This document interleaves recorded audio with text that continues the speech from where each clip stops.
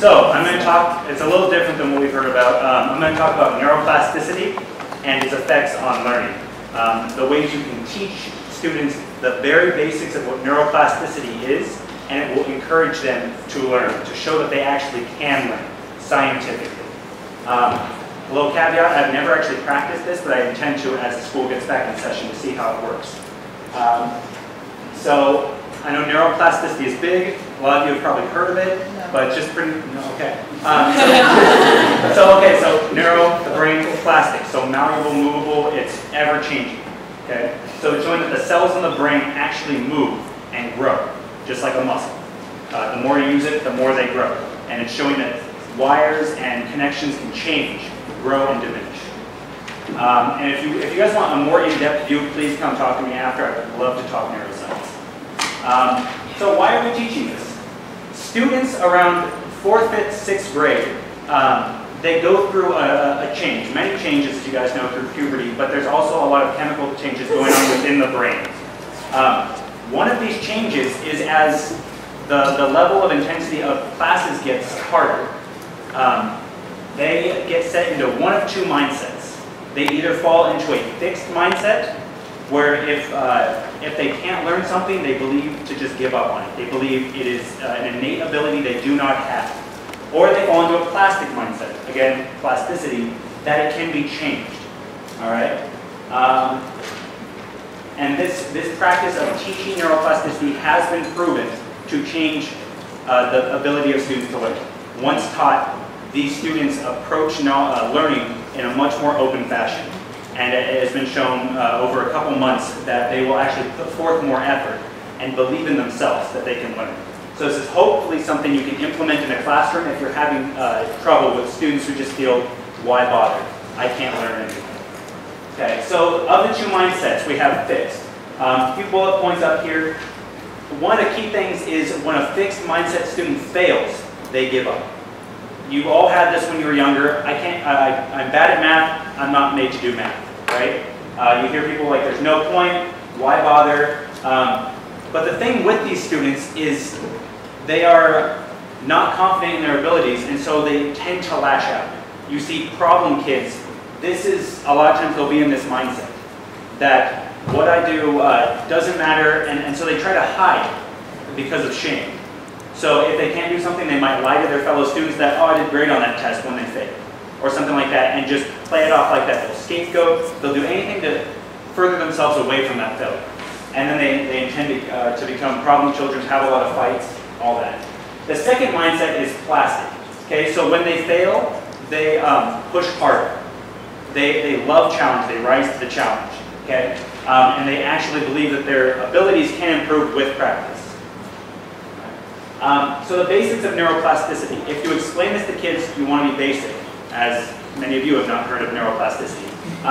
You've probably come across it in any general biology course.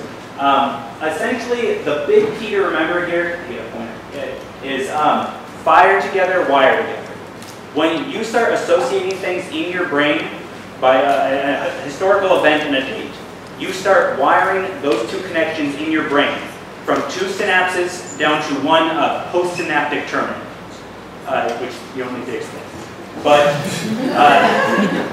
it's pretty much when you keep practicing and learning, these connections get closer and closer and closer. When they are firing all their neurochemicals, they're shooting action potentials, which are just a lot of chemicals making an electronic charge down an axon. They keep firing more and more. They will, and they're firing at the same time, they'll get closer to another axon. And that's how you help form memories. Okay? There's a lot of jargon on here. I actually just won't go into it. This is some complex stuff.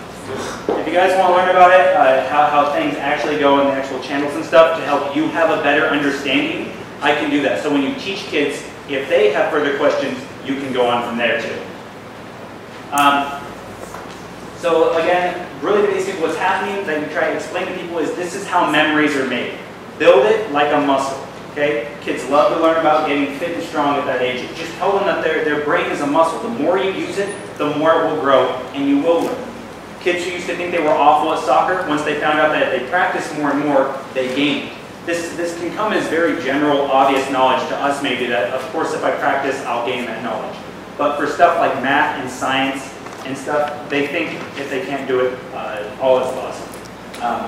The key is, though, they really need to comprehend what they're learning. That's, again, where us as teachers and volunteers come in handy to show them how to actually learn. But the more repetition they have, as you all know, the more they'll learn.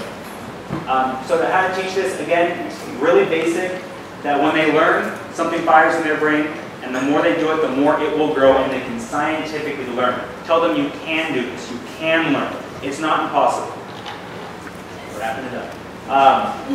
So to really apply this, okay, show them in a lesson, tell them that the brain is infinite. It really has a never-ending ability to learn.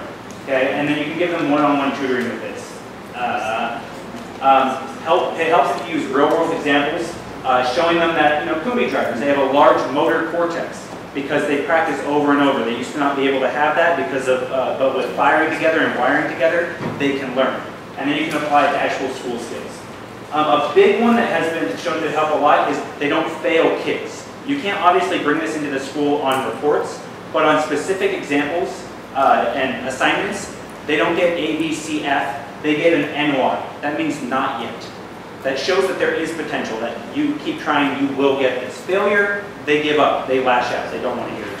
Show them that they actually can, it is actually physically possible for them to learn. With Swaziland, you have to make a few altercations. They did some experiments with this with Native American school children, that if you make it to something culturally applicable to them, they are better to be encouraged to learn. So if you encourage kids, why do I want to learn? You can just go straight to the point. You'll make your family proud, you'll make money, all that stuff. There's some challenges with lack of resources and stuff, but there is a lot to do. People are hungry. So that's it. If you guys want to know more, sorry, it was real quick, but let me know.